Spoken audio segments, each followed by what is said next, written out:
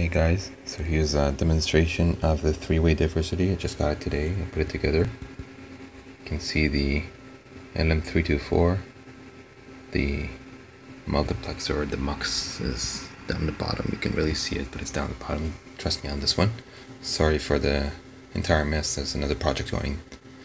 So this is basically I'm delivering 3 RSSI inputs, 1, 2, 3, from the Arduino, these pins over here, okay? And the Arduino software essentially, puts high value on each one of the 3 inputs and delays is like 5 seconds between them. Let's start and see what happens. Okay. So 3 is the biggest now 2, and 1. Okay. So initial testing looks good. I'll try it with actual RSSI inputs later on, but for now this is encouraging. Stay tuned.